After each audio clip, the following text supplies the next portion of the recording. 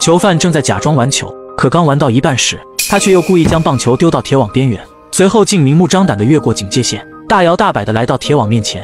可他非但没有立刻捡球，反而迅速地环顾四周，眼看德军守卫迟迟没有反应，就连同伴也觉得不可思议。本以为找到了瞭望台的视野盲区，不料下一秒，巡逻守卫便发现了他。男人赶忙高举双手退了回来，巨大的枪声瞬间将德军军官吸引过来。面对首领的训斥，汤姆却一点也不慌张，反而嚣张地表示只是想捡个球。可德军首领显然不太相信，为了防止这个老登搞事，就这样，汤姆被无情地关进了小黑屋。但比起他的逃跑大计，眼下小小的惩罚根本不值一提。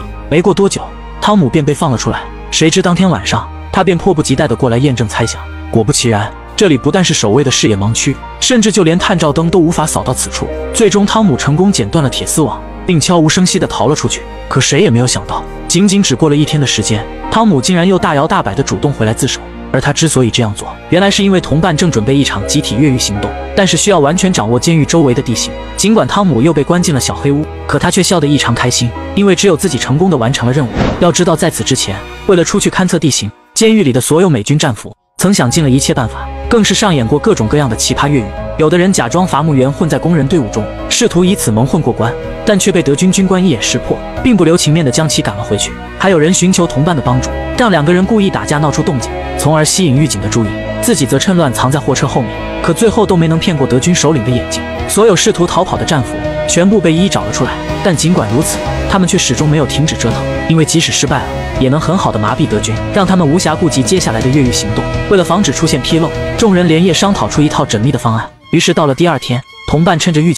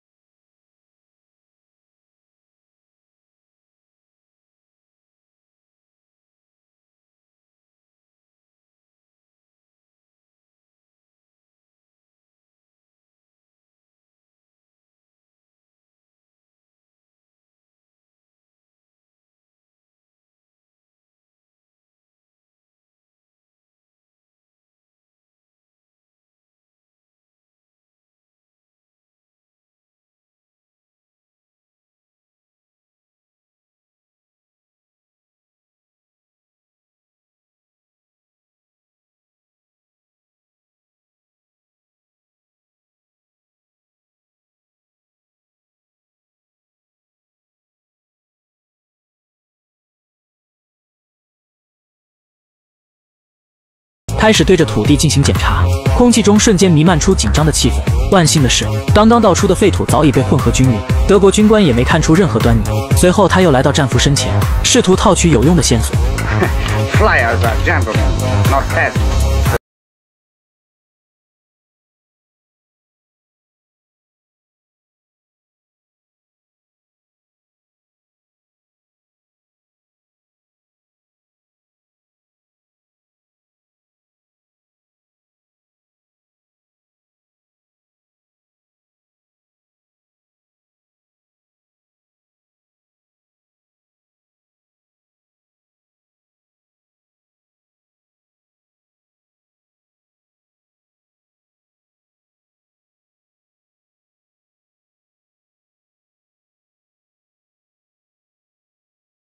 为了尽快完工，他们又组织一队演奏团，在房间外面练习唱歌。激昂的歌声瞬间传遍整个战俘营，而里面的木工也没闲着，更是跟着有节奏的敲打了起来。就这样，外面的歌声成了制造管道的天然保护色。没过多久，鼓风机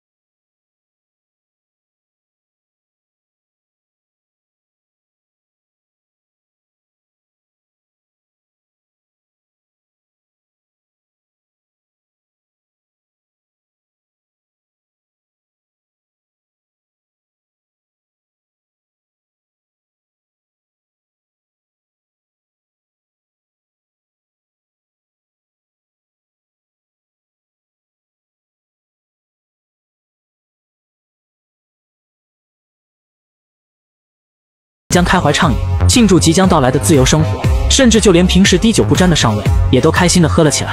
可万万没想到，正因为他们异常的举动，却成功引起了德军首领的怀疑。随后他带着手下悄悄摸进了房间，想要查看他们在玩什么花样。